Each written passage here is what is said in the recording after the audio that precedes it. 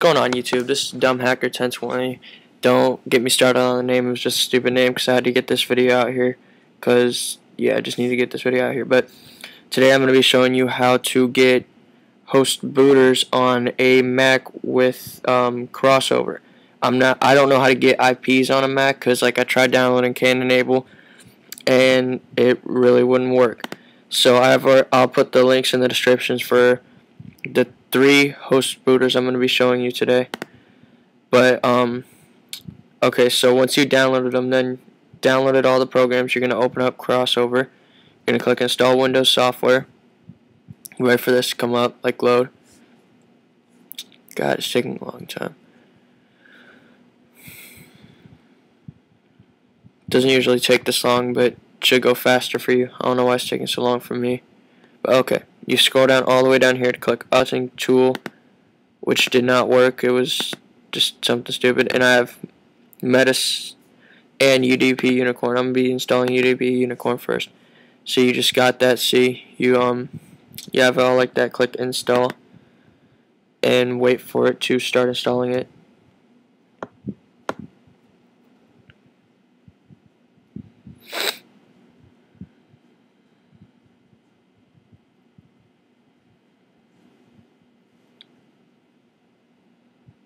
Okay, it's going to install it right now. It's going to pop up for you. It should too. Then it should look like this. I'll put the link for this in the description like I said earlier.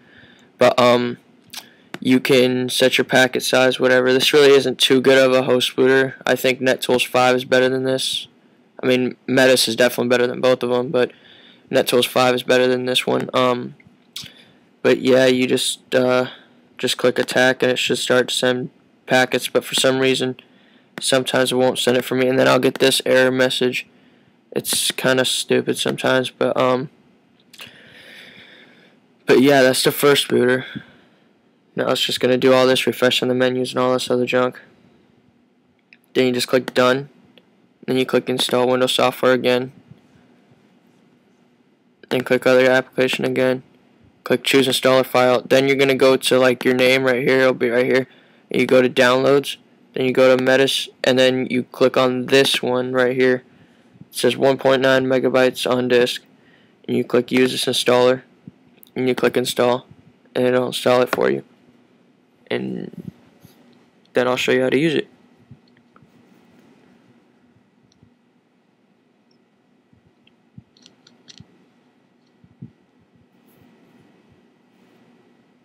God, this takes a long ass time.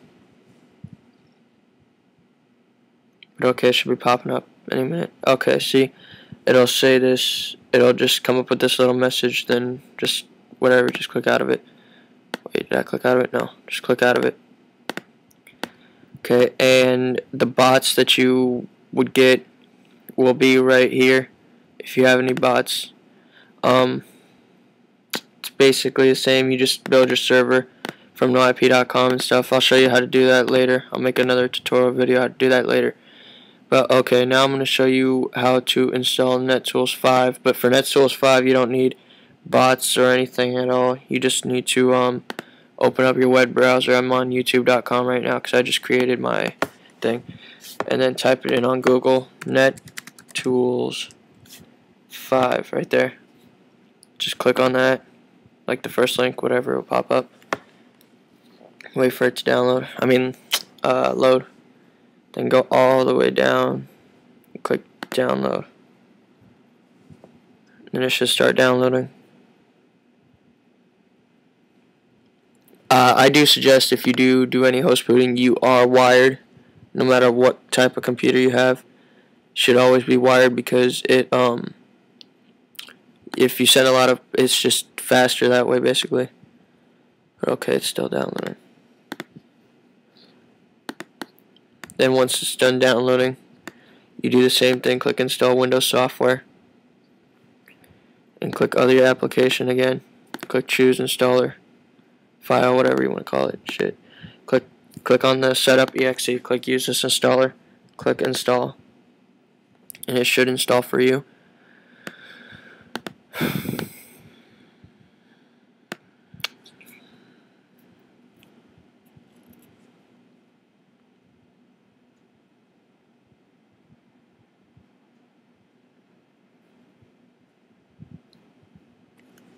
Okay, now it should like come up with the installation stuff, and you click next and download it or whatever.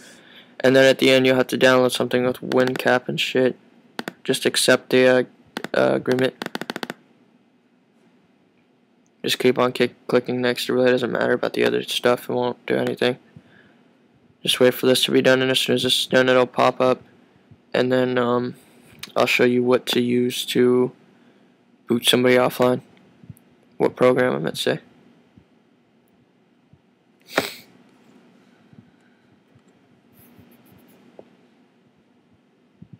Okay, now that it's gonna be done, then WinCap's gonna pop up. Then it'll tell you to install that, I believe, and then when you're done with that, NetTools will pop up.